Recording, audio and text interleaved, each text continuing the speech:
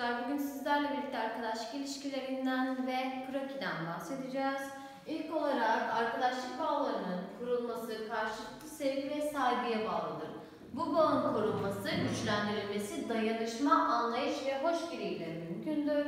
Arkadaşlığın dostluğa dönüşmesi ise karşılıklı güven duygusuna dayanır. Yaşantımızda birçok şey paylaştığımız arkadaşlarımızı iyi seçmeliyiz. İyi bir arkadaş olabilmek için davranışlara dikkat etmeliyiz, gereken özeni göstermeliyiz. Arkadaşlığın olmazsa olmaz özellikleri karşılıklı sevgi, saygı, güven ve birbirinin sorunlarına karşı duyarlı davranmaktadır. Yakın arkadaşlarınıza baktığınızda ya da sınıfta çok iyi arkadaş olduğunuz kişilere baktığınızda o kişilerin sizlerin davranışlarınıza karşı duyarlı olduklarını görürsünüz. Yine size sevgi duyduklarını görürsünüz ve size saygı duyduklarını görürsünüz. İyi bir arkadaşta aşağıdaki özelliklerden hangileri bulunmalıdır diyor. Baktığımda iyi bir arkadaşta çalışkan, samimidir, akıllıdır, olabilir, yardımseverdir, anlayışlıdır, güvenilirdir, iyimserdir, dürüsttür, hoşgörülüdür, huysuz değildir, kıskanç değildir, saygılıdır ve uyumludur. Ali'ye yardımcı olmaya ne dersin? Arkadaşlarımda olmasını istediğim davranışlar nedir? Bir tanesini yazacak olursam, iyimserdir. Sonra hoşgörülüdür.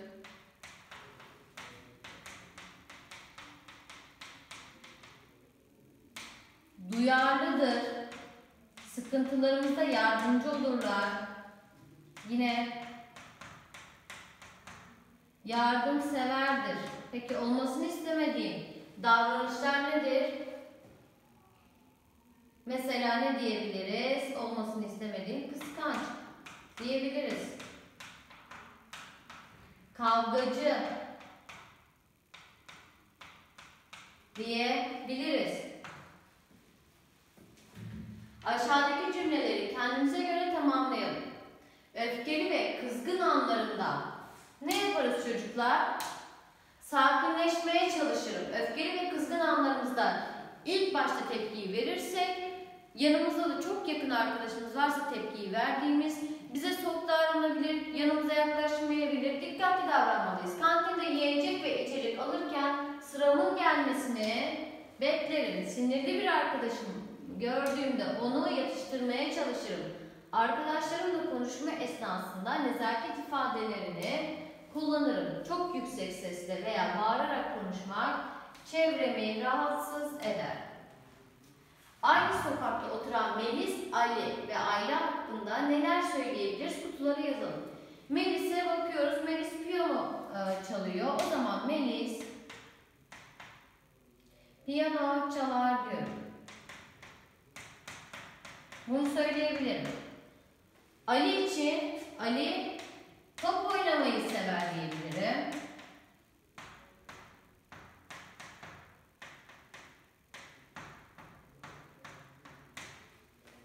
Ayla da ders çalışır diyebilirim.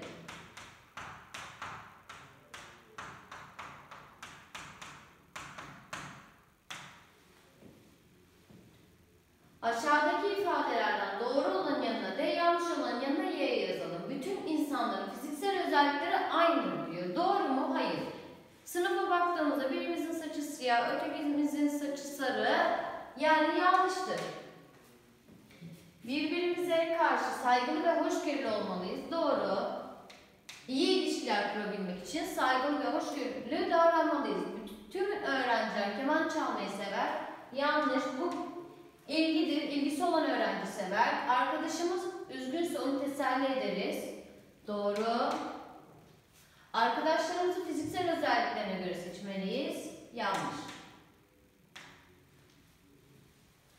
En çok sevdiğiniz arkadaşınız resim dersinde yaptığınız resmin üzerine yanlışlıkla su döktü. Ne hissedersiniz? Sonrasında ne yaparsınız diyor.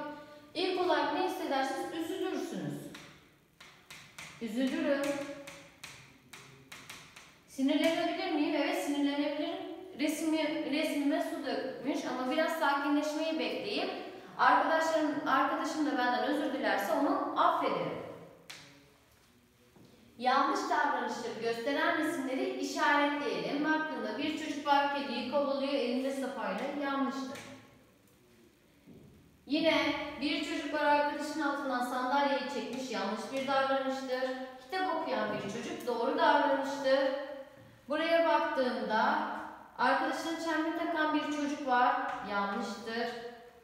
Yaşlı teyzenin torbalarını taşıyan çocuğun davranışı doğrudur. Yere çöp atan bir çocuk var, üstelik çöp kutusu yanındayken yine yanlıştır. İyi bir arkadaş olabilmek için dikkat etmemiz gereken bazı özellikler vardır. Eksik harfleri tamamlayarak bu özellikleri bulalım diyor. Dürüst diyebiliriz. Yine cesur diyebiliriz. Çalışkan diyebiliriz. Saygılı diyebiliriz. Hoşgörülü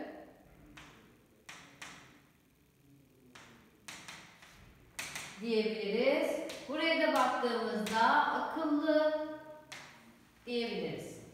Kendimize ait fiziksel ve kişisel özelliklerimizden 5'er tanesini aşağıya yazalım. Sizler hayat bilgisi defterlerinize kendinize ait fiziksel özelliklerinizi ve kişisel özelliklerinizi yazabilirsiniz. Fiziksel özellikleriniz sizin dış görünüşünüzdü. Kişisel özellikleriniz de sizin huylarınız, davranışlarınızdı çocuklar.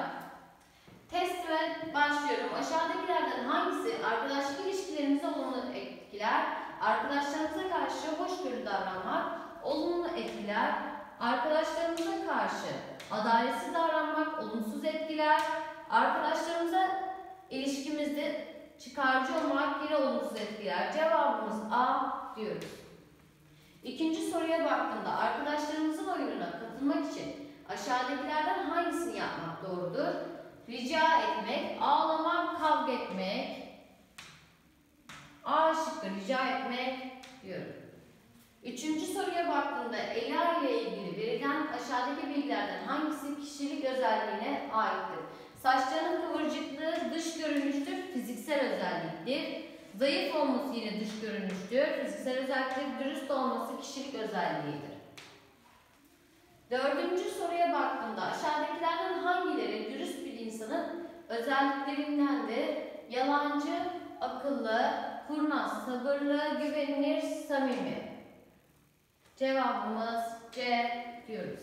Beşinci soruya baktığımda hangi sembollerle gösterilen özellikler arkadaşlarımızda bulunmasını istediğimiz olumlu davranışlardır? Uyumlu, olumlu davranışlar, çalışkan, olumlu davranışlar, sinirli ve kurnazlık, olumsuz davranışlardır. Cevabımız C diyoruz. Altıncı soruya baktığımda aşağıdaki ifadelerden hangisi doğrudur? Oyunbazanlık yapan çocuklarla yapılan arkadaşlık uzun sürelidir diyor. Yanlış. Arkadaşlık bağının korunmasında dürüstlük çok önemlidir.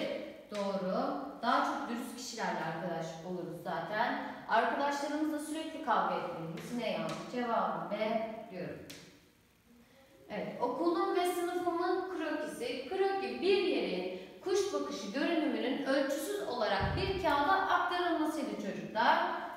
Kroki çiziminde kare, dikdörtgen, üçgen gibi geometrik şekilleri kullanırız. Kroki bir yeri rahat tarif edebilmek, bir yerin özelliklerini gösterebilmek için kullanılır. Okulumuzun krokisini çizerken öncelikle okul çevresinde bulunan yollar ve binalar belirlenir.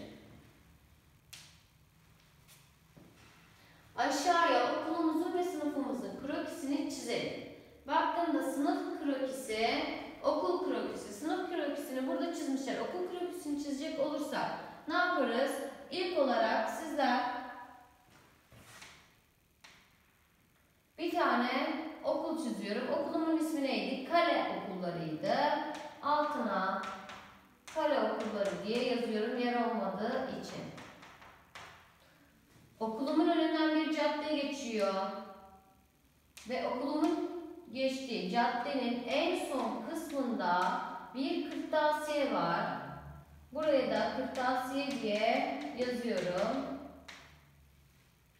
Bir sonraki sayfaya geçiyorum. Aşağıda bir okulun 2. katının krokisi verilmiştir. Yer bilgileriyle ilgili ipuçlarını kullanarak boş bırakılan yerlere uygun isimleri yazalım.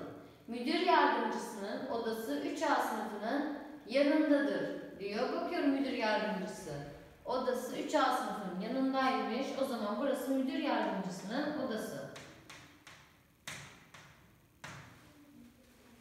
Koridorun sonunda sol tarafta lavabolar vardır. Koridor burası. Sonunda diyor ya bu tarafta ya öteki tarafta lavabolar var. O yüzden bırakıyorum şimdi.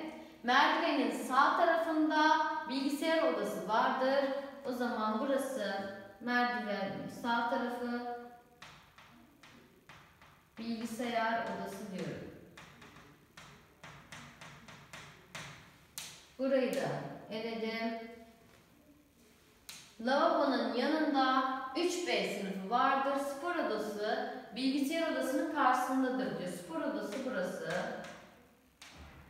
Lavabonun yanında 3B sınıfı dediği için burası 3B.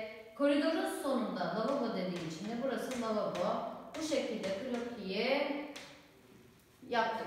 Damla'nın oturduğu mahallenin krokisi verilmiştir. Aşağıdaki ifadelerde boş bırakılan yerleri krokiden yararlanarak dolduralım.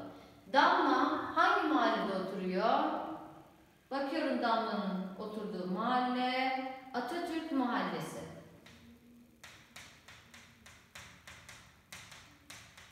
Eczanenin yanlarında ne var?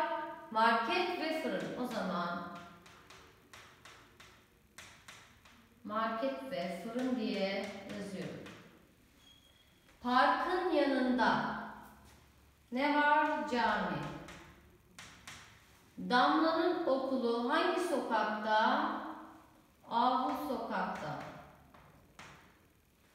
Okulun karşısında ne var? Market.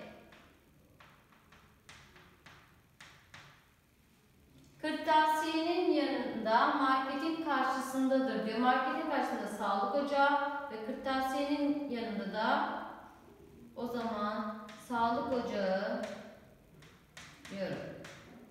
Sağlık ocağı kırtasiyenin yanında, marketin karşısındadır. Evet çocuklar, bugünkü dersimiz de buraya kadardı. Sizlerle bir sonraki dersimizde görüşürüz.